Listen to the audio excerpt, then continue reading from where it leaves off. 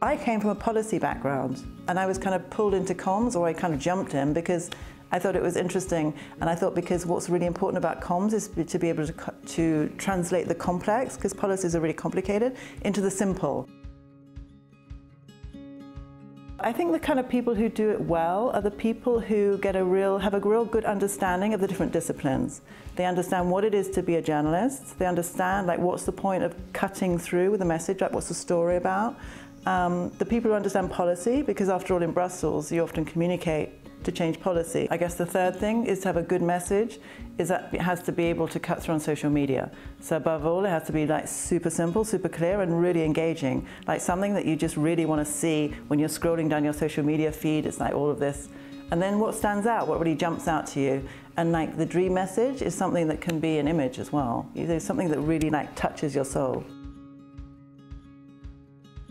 It's a day-long course and it's very structured, so it's a step-by-step series of building blocks which then are able to, when people leave the room, they're able to come out with a really confident methodology that they've actually absorbed in how to do messaging better.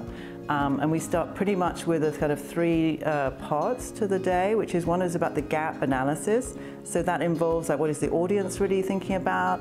How can you kind of break through in terms of getting a connection, building a messaging bridge between yourself and them? And once you have done all the analysis, you're able to build up your messages, like what's the offer? Beyond the classic kind of three messages, like what's the big idea that you're really going to convey to people that's actually going to change their mind or change their heart? That's what you're really aiming towards. And of course, once you have that, then it's about simplicity, clarity, making things like super wow in terms of the presentation, the structure and the words and the terminology you use. So that's pretty much the day. I would say number one, know your audience. Like understand what they think now about your issue, so you can really unpick their emotions and to be able to craft a message which is going to fit with their needs. What do they want to hear?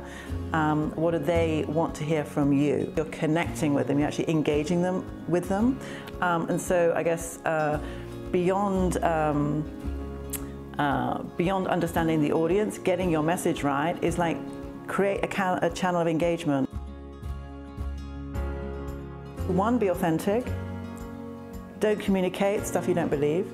Two is to embrace comms into whatever area of work you're in. Communication is so important to be able to communicate the value and the passion about what you do to your colleagues or to other parties outside the organization. So communication matters to everybody.